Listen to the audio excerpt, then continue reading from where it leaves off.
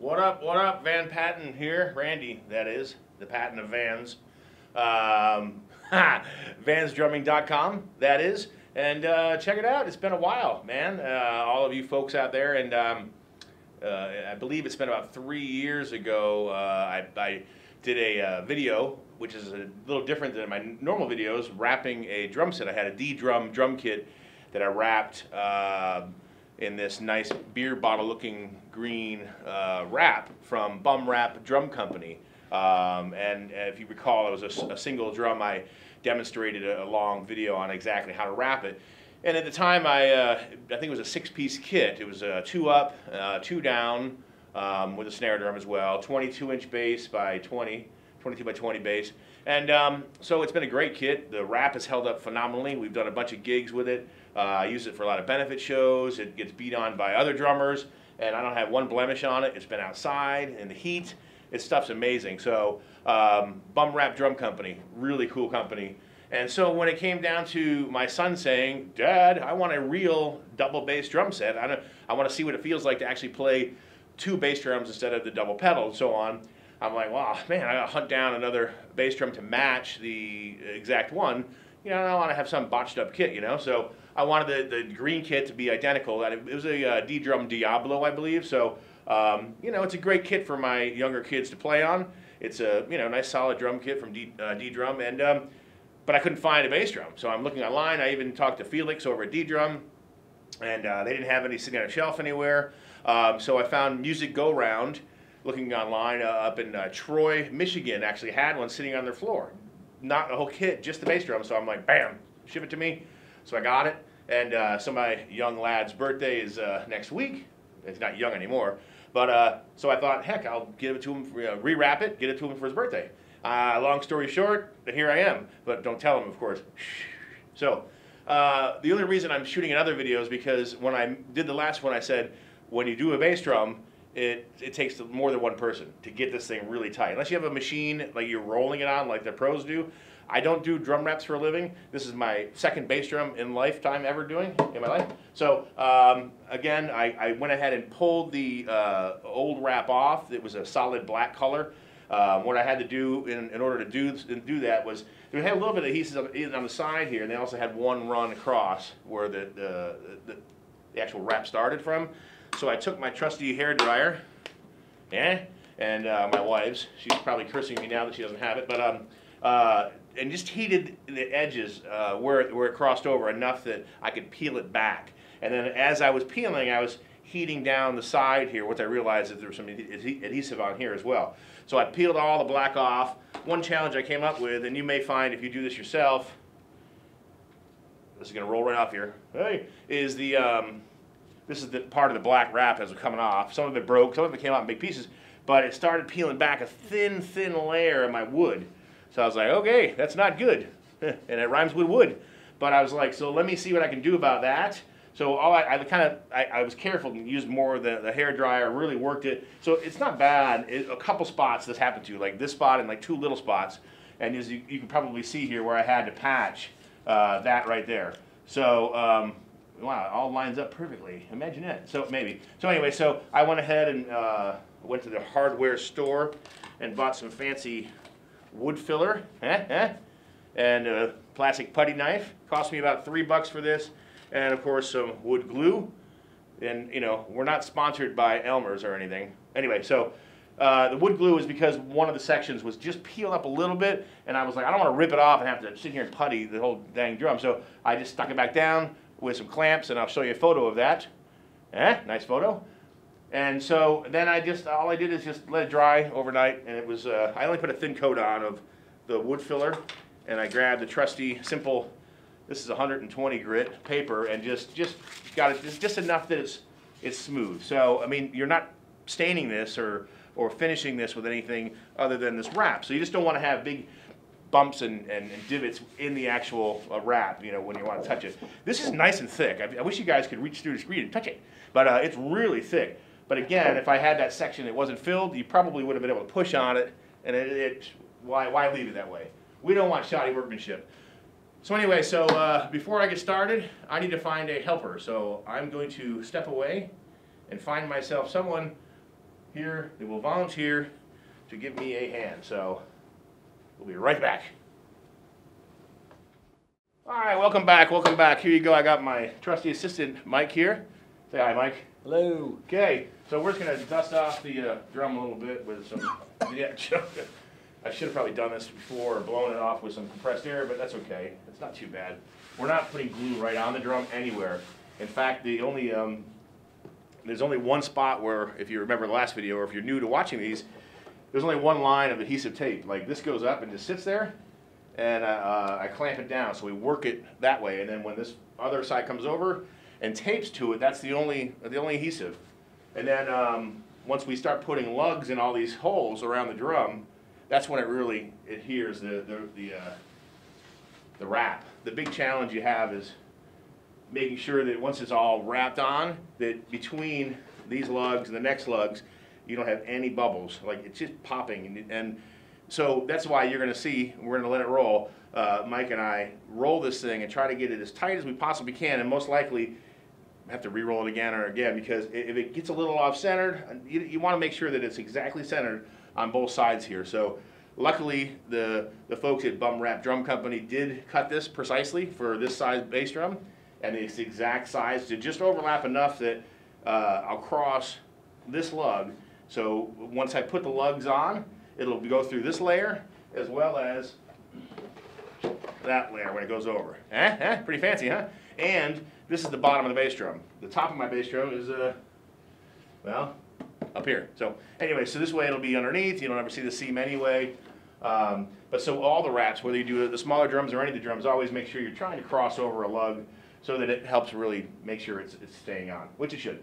So we're going to start out, we bought 4 of these fancy clamps we have. So we have 4 of them, and what I'm going to do is just try to get a starting point here that looks like we're about to space properly and kind of across this line. And Mike and I are going to finagle this thing and just let it hang. Now, because there's no glue on here, you're really going to trust the clamp's going to hold this thing somewhat tight. It's not very snug, is it? And then we're just going to slowly just work our way down the drum and just roll it. And like I said, most likely we'll have to do this again, because you really want to make sure this thing is snug. And it's not too bad. See, it's already moving on me. It's really depressing. And then if you rub your hands on it, you feel anything bump underneath, like maybe you had some little blemish or some dust. If it's bothering you, then grab your sandpaper out and buff it down. But because this is a nice thick wrap, you really don't feel anything. It's pretty darn nice. I may have to put another clamp up here, something to hold this, to give this a little extra oomph. Or maybe I get a piece of tape or something. Let's see how it works. So we're pretty lined up. So far pretty smooth, right, Mike? You already no bubbles down there? We'll roll a little bit more and see what happens. And the idea is getting it as tight as possible on here. Actually looking pretty good. We might just do this in one shot. We're professionals now, second time around. And roll it. And just, again, Mike, put your finger on this top edge on one side, somewhere there. This way you can really like smooth this down, you know? Because we don't want any little weird rift, little bubbly things. Now the problem is, not a problem, but how's your spacing and everything? I'm pretty good actually. I'm starting to kick actually this way. Yeah, see, you're getting a little wider here. So that's where you got to kind of shift it. Like now we're back again, and that's what happens there. If for instance it starts shifting off one way, and then you try to pull it back like a hair back this way, by doing that, just pulling it back a hair, all of a sudden I'm going to have a little pocket up here. So you really got to so you might find a solution here, but make sure you come back and go, okay, it's bubbling up here. So I'm kind of too far that way here, so I'm going to pull it back. There we go. And again, it's looking really nice. I'm feeling pretty good about it. How you doing over there? Good? I'm good. So I'm gonna just take these clips and slide them down just past there, Mike, maybe? Just slide that one down. And then we've got 2 more of these bad boys. Here. Just temporarily set it there up here, so that we can then but really do it again, yeah. Okay, good. Now let's roll this whole thing this way. Keep going. So now we need to, we're obviously you got to work this thing. So you can see that it's doing what it's supposed to. You just really want it to be exact and really want it to be precise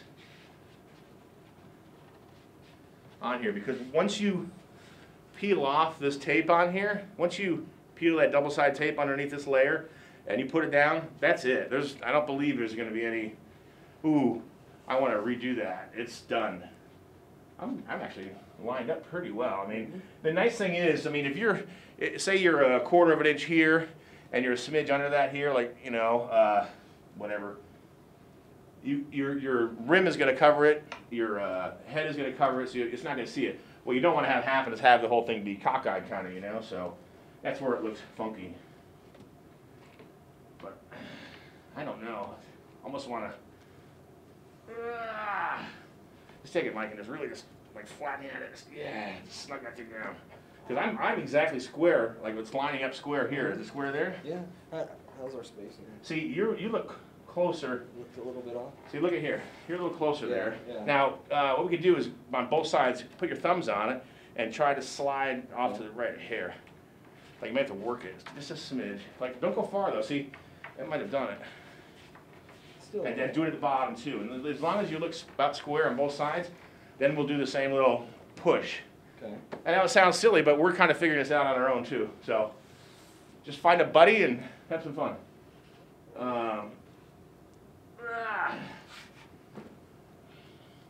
See, I look like I'm, oh, there we go.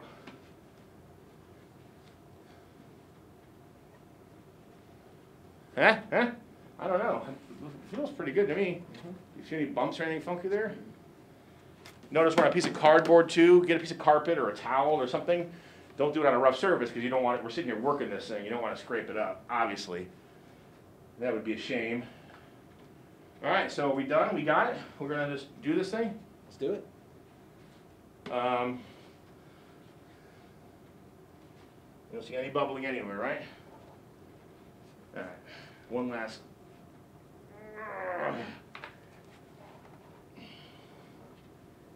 All right, so I'm going to pull this clamp back just a hair, and then put your hand on there, and I'm going to peel this up. We're sure we're good, right? All the way around. Double check, make sure you're happy with this edge over here. Yeah. See, that's what I just making sure there's no anywhere where anything's bubbling up. And clearly, it's going to do it right here. Right. But anywhere else, like, really look at it. Yeah, I think we're good. It's going to bubble there for a second. When we put this down, we'll just work it. So, why don't you come on the front side, Mike, and we'll do like this. Just pick it up with your pick your hand maybe here, Okay. so that you're getting pressure on it, and pick that up enough that if we think we're good, we're gonna do this thing. Ready? Good. Let's start here. Don't stick your fingers on the adhesive part either. I believe that would probably be a bad thing. Again, don't let it touch the surface till you're ready to let it touch the surface. All right, here we go. All right, we're snug, right? Let's just push that as good as it's gonna get. I'm gonna start on my end, Mike, Okay. and work it down towards you. Okay. I'm square there. See, I'm feeling a bubble right there. Does it feel bubbly right there? Does it feel bubbly? Hold on. And I said you can't do this, but I want to look at the hair right there. Keep that up right there for a second. This felt like. Okay. I think we're good. Let her go.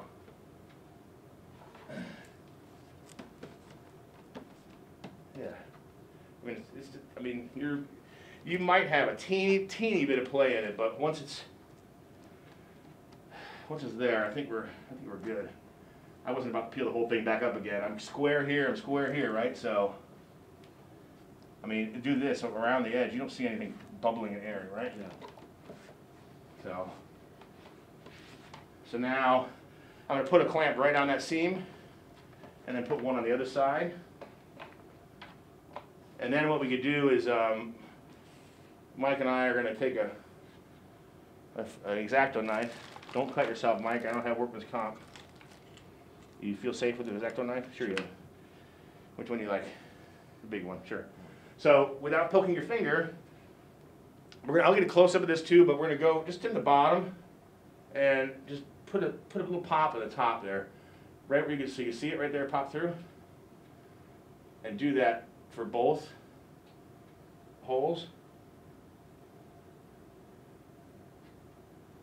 Don't poke your fill. Make sure you're inside of the hole. In? Yeah, you're right. That's all. Just so you can find it. You got both holes? Hang on. Well, this is what happens when you use Akano knives. Anyway. So just enough that you can get a little bit of a pop on there. Okay, cool. So we'll roll it towards the camera a little bit. And then Mike and I are just going to take and poke back into the X-Acto knife. You go straight like this, and I usually just make it straight in. Just dip it right in. It'll go right in all the way, as far as it'll go. And then what you do is you work it, just work the hole. Kind of work it around. It doesn't have to be perfect, because the nice thing about this is once we put our lug on there, you're never going to ever see this. It's just a hole for the lug. You don't want to obviously go past it and mess it up, because that could be bad, like that. It does not have to be a perfect hole. As long as I can get, and then once you get it out, you just do one of these little zip, zip, zip.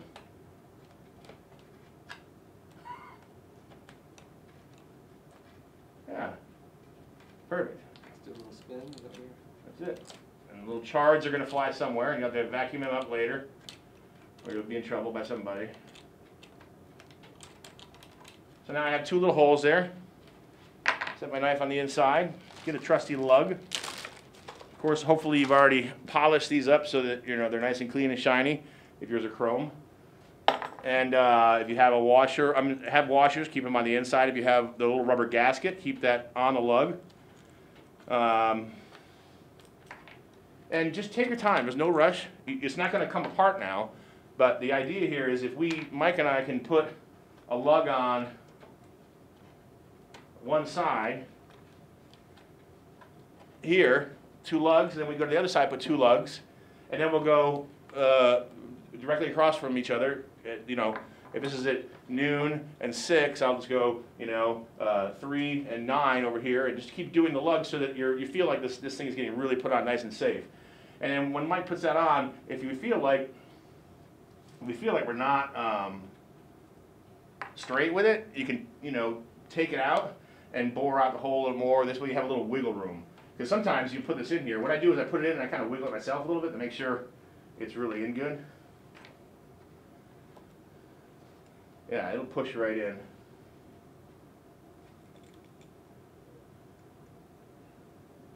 Maybe.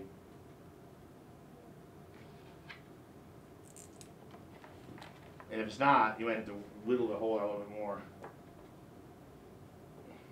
What is the deal? Okay.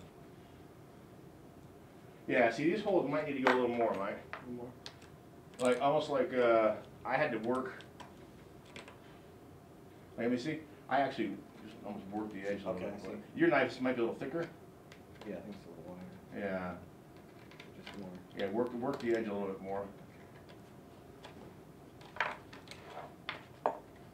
And then what I do is I'll get these finger tight, take a screwdriver, snug them, but I don't go crazy tight. I want to get them just in there enough that there's some pressure on the actual wrap. And then once all the lugs are done, I'll go back in and really crank them down really tight so they don't jiggle out while we're thumping on our bass drum, of course. That should be good, Mike.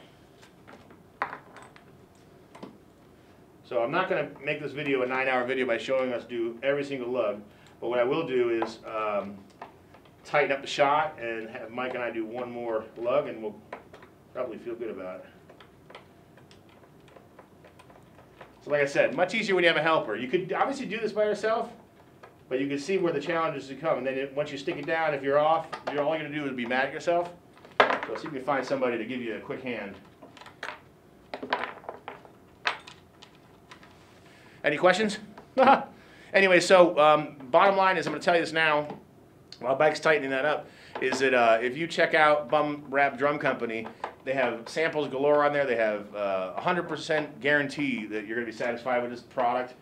They also have all kinds of stuff. Again, I'm not getting paid a dime to do this, but they did offer me to tell you all this wonderful thing. Since you're watching this video, if you call them up or go online or email them or do whatever you're going to do, tell them VANZ, Vanz 10. Vanz 10 is a code, and they're going to hook you up with 10% off. So Vanz 10, you'll get a 10% off deal on any drum wrap. So I'm guessing you could wrap your whole kit into 10% off, which is pretty awesome. So let's pick it up and just swivel it, Mike, so we can land up here and then do these right here. Cool. You want to use the thinner one this time? I'll try this here. Okay. This way. Okay. So pop a hole in the bottom. Don't cut your finger off. Just to find your mark. Oh, hold on. I'm going to zoom in right there so we can work. Hold on one second. All right. So we'll cut these bad boys out. Like I do, like little, I'll do like just little pushes and work my way around the hole, you know. Imagine doing a whole drum set of these. A whole drum set takes you some time. So what you do is you get the main wrap on. Maybe you have somebody help you get that on, and then you sit there and each evening do one or whatever, if you're not in a rush, or sit there and just bust them out. But it's kind of a fun project to do if you have a kid to do it with. Like my son and I did all the other drums, and we just spent a little bit of time having some fun with it. But this is a gift, so he can't help me.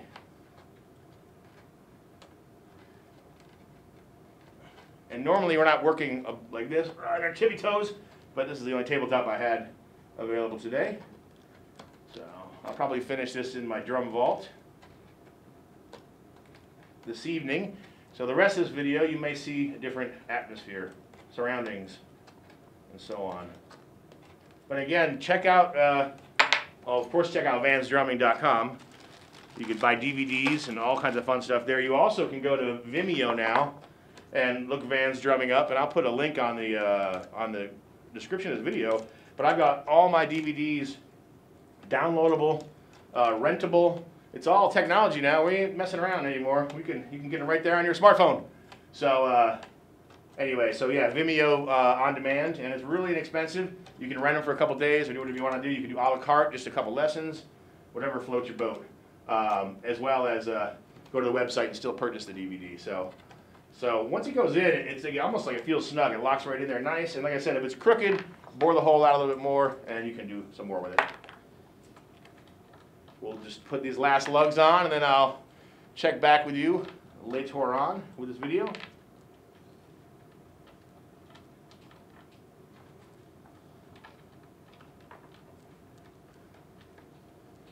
Yes, the back one. That back side's not going in too as well. Kind of a pain, but it's. I tried using a little drill, and I did it on one hole, and it'll just make a big mess, and then you're going to end up being unhappy with what you're doing, and so yeah, snug it up, and then give her a little tight with the screwdriver, and you should be good to go.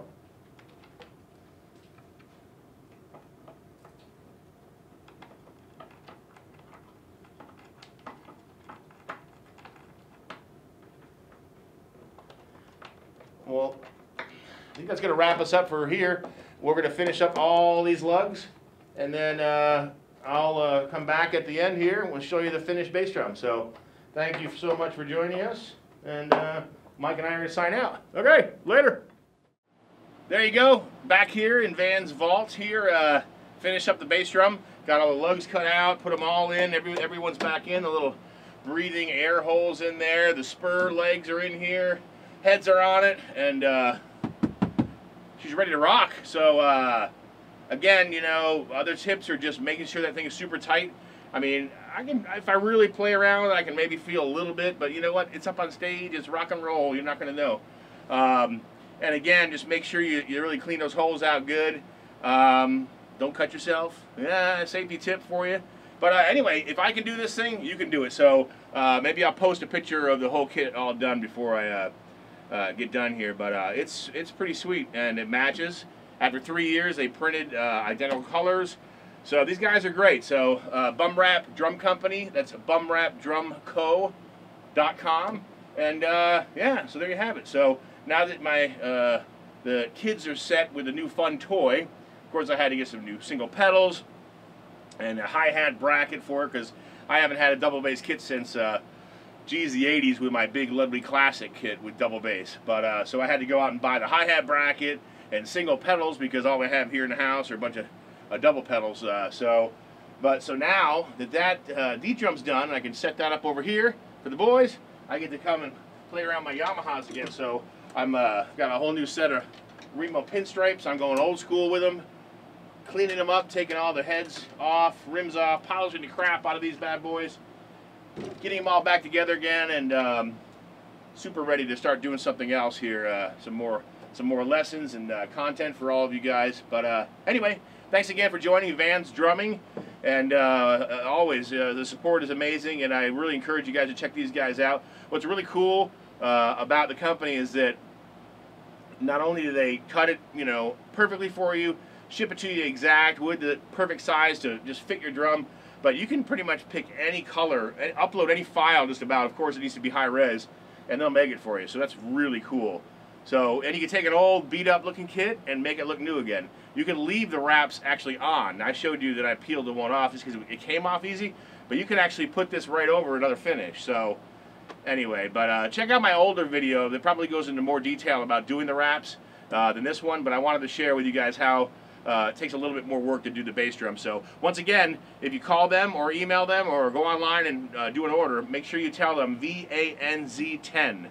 Vanz 10, and that gives you 10% off your order. So thanks again, rock and roll, and we'll see you again real soon. Later.